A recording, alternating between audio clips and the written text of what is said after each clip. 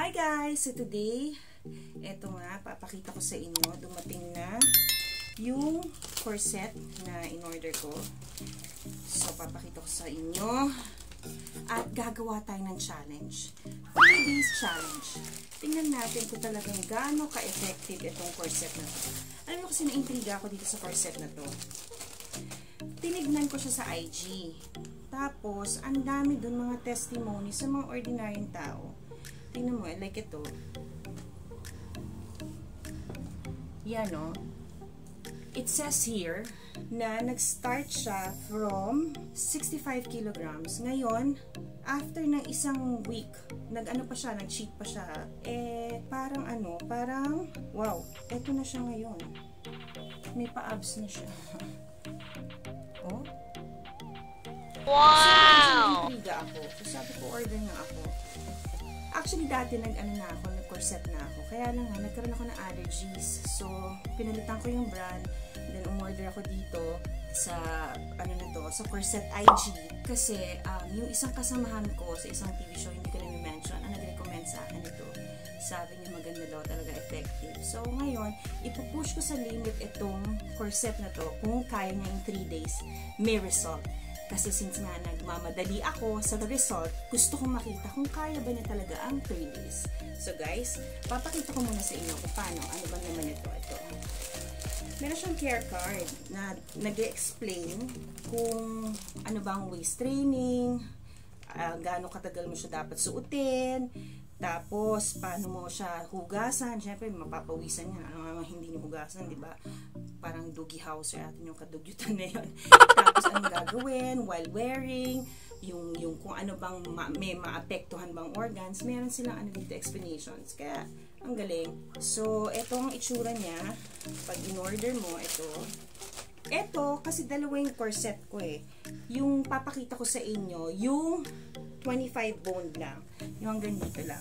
Sa next video nyo. Kasi ito yung corset na hanggang back nyo, talagang ano, mako-cover niya. Kung gusto nyo yung mga, di ba sa brala, yung pagka, ano, yung mga sobra, kayo pa nakafitted kayo, makikita doon. So, yan ang purpose niyan. Kapag may vest type ang in-order yung corset. Pero ako kasi, ang in-order ko, at ang gagamitin ko ito, yung 25 bone na corset. Yung hanggang dito lang. Kasi, as of now, wala naman akong reklamo sa bra line ko kasi flat pa siya. Kaya, okay. Wow! Kaya guys, samahan niyo ako as I take you to my 3-day challenge sa corset at tingnan natin kung talagang may epekto. Guys, watch! This is exciting!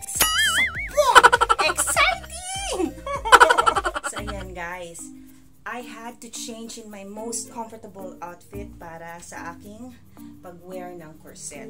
So, syempre, wear something loose or ang pinaka, okay din is yung spaghetti strap. Yun ang suotin nyo. Kaya lang hindi ko kasi mahanap yung spaghetti strap ko. Si Jean, parang lumabas muna ng bahay. So, hindi ko siya ma-text. Hindi niya mahanap yung spaghetti strap ko. But just the same, papakita ko po sa inyo. Ito po ay medium size.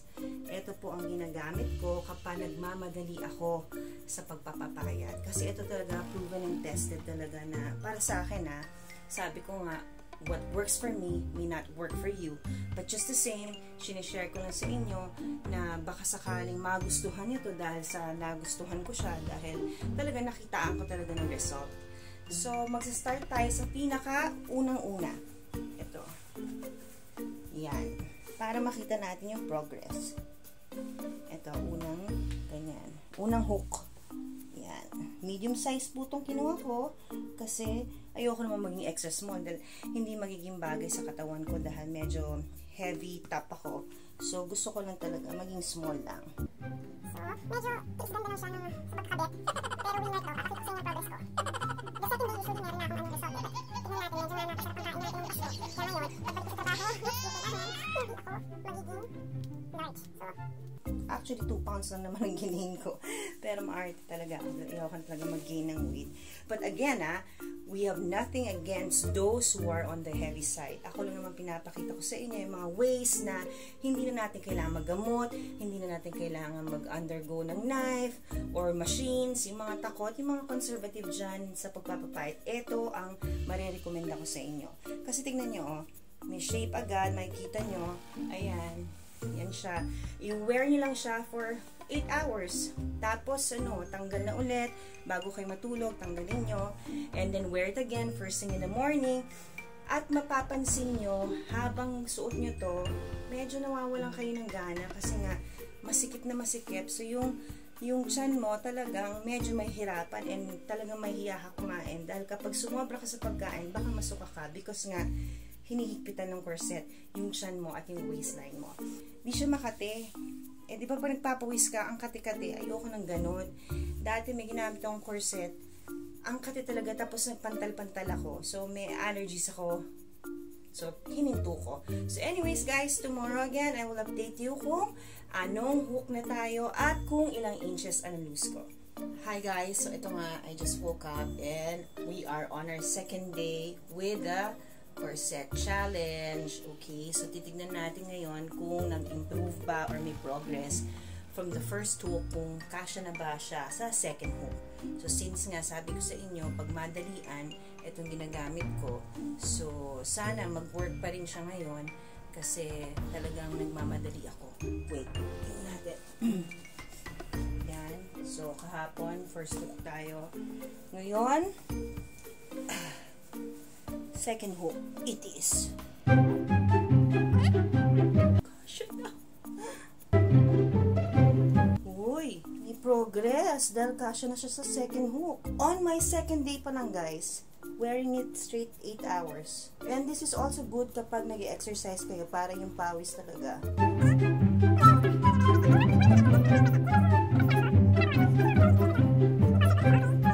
Medyo gusto ko pag naka-corset ako eh.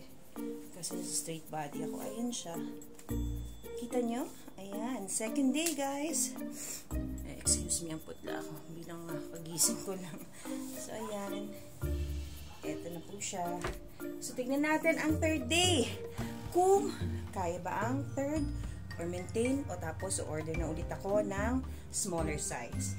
So, road to small size to dude. So, abangan! Good morning guys! So, ito, kakagising ko lang.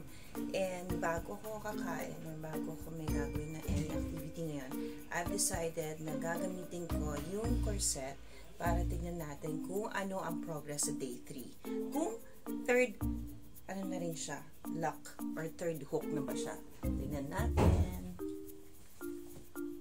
Doon. Tignan natin kung meron bang kay hinatnan. Uy.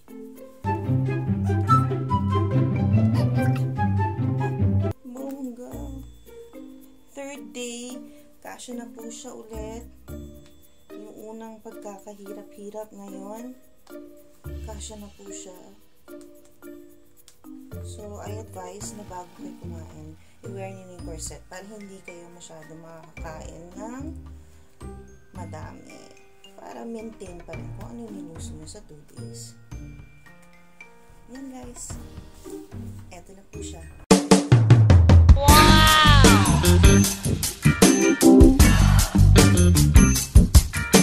Third day. Eto po ang outcome. So kaya guys, ayan, nakita niyo na po yung honest review ko sa corset.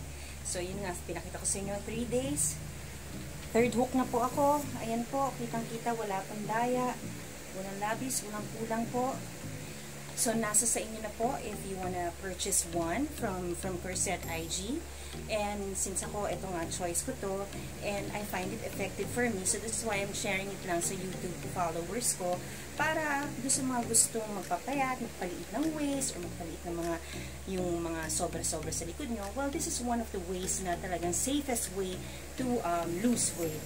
So, ito po, again, I have nothing against those who are on the bigger side or those who remains to be, you know, on the heavy side, and we respect them. Basta ako, choice ko to, and sa akin, it works for me, and I hope that it works for you the same way that it worked for me. So, sabi ko nga sa inyo, Baka na naman kasi mag-react na ng mga iba. Alam niyo naman, favorite nila akong itirahin. Hindi ko alam kung bakit. But just the same, I'm just sharing you yung mga nalalaman kong effective para sa akin. So, guys, Happy New Year! And thank you so much for joining me in my YouTube channel. We are road to 500K. Maraming salamat. Who would have thought that I would reach this far? Sana po next time naman to road to 1M. And just to keep you updated, please subscribe and press the bell notification to keep you updated sa mga future vlogs namin. And if you have comments, please comment down below. I'm very open. May suggestions kayo na gusto namin vlog na gawin, please, dito po sa baba. Thank you guys, and God bless you. Stay safe. Mwah!